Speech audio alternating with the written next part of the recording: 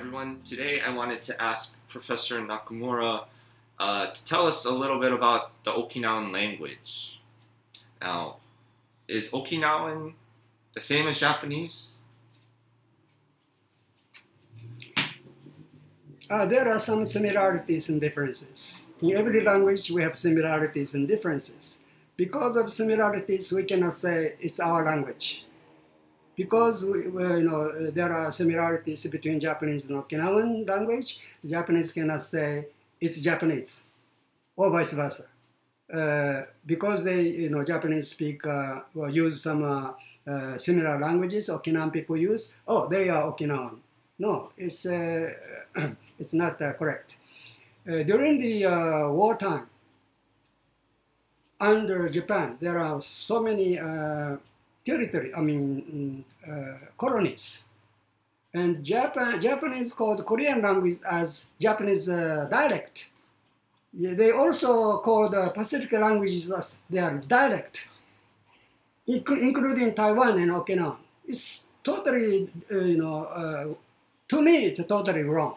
It's an independent language. Okinawa used to be independent so many 100 years. How can Japanese say Ryukyuan language is their language? I had a problem of learning Japanese because I was speaking our own language, Okinawan language, since I was born. Those days, no television, no radio, nothing. So at home, we are speaking Okinawan language. See, but when I attended the Japanese school, I didn't know. I didn't know what was going on. So I couldn't answer anything in the test. So I got a 0 point. It took me about 3 years or so until I gradually began to understand Japanese. How can they say Okinawan language is Japanese?